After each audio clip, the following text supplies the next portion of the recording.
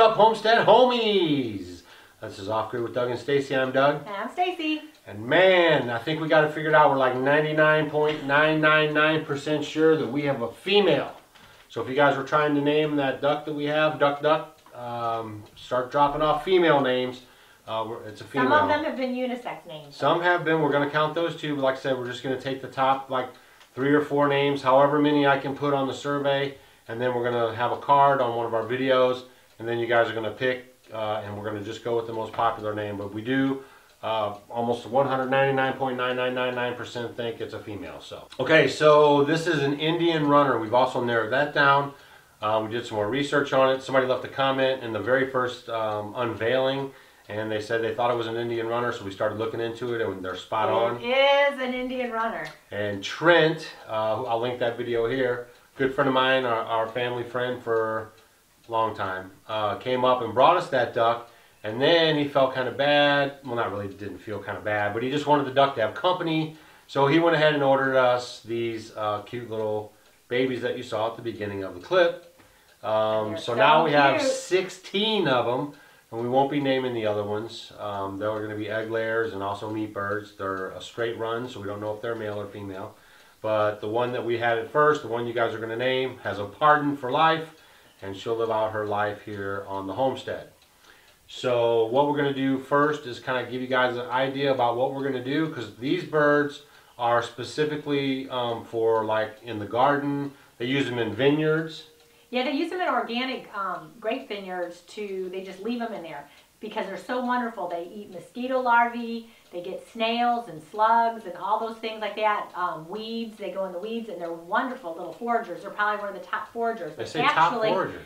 The Buff Orpington and the khaki Campbell comes from this actual bird. This bird is over 2,000 years old. It's an ancient bird, yeah, pretty cool. So it is. It's really cool. That's you know, it's neat that we got him. So we're going to be building in our actual garden area. As you guys watch these episodes and you see us progress, and as time and money allow, we're going to get all that together in the garden, and then we're going to build the house in there, and then a place to swim. They don't really, you know, remember the video, we're throwing them, we're putting them in, we're taking them down to the pond, and he's not liking the water, right? Well, they're not really like pond ducks. They won't spend all day just swimming around. They like to just maybe get on the edges, dip their beaks, a little bit of splash. And they like to swim, but they don't have to have the water. They just need the water to help them eat, you know, do their food. So we'll put a water spot in the garden area, and then that'll be part of our food park, which will have a place for us to sit and hang out and watch the ducks. Now, how many eggs a year do these ducks lay?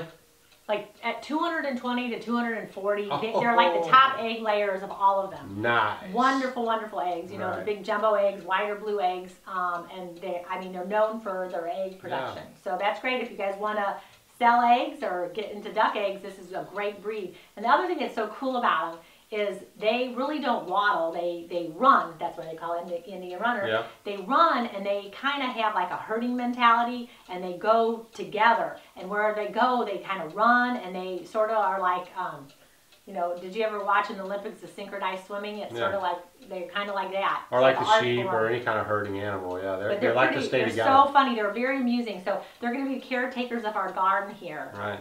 So that'll be good. And right now, actually, the one that we do have is totally like connected with Scout. She like stays by her side.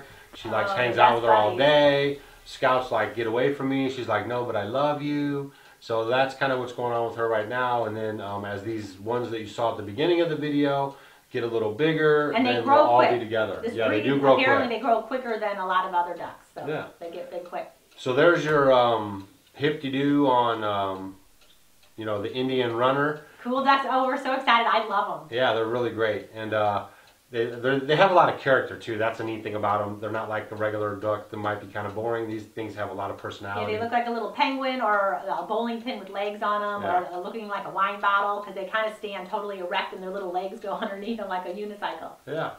So you guys stick with us on this one, and we'll show you from start to finish how we're going to put up their duck housing and their duck area. And we're going to show you how these little ones are growing, and then start narrowing down. I guess on this video, we're going to kind of start fresh, and we're going to go for girl names because we're like totally almost 100% sure that that's a female.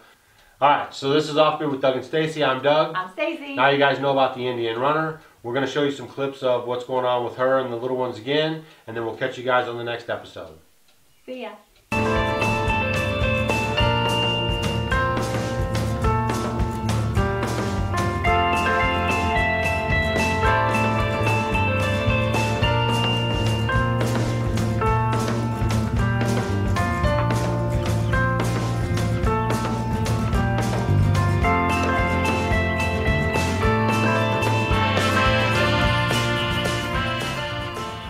And a couple things I want to tell you guys. Here's some homestead tips if you're raising bees for the first time. One is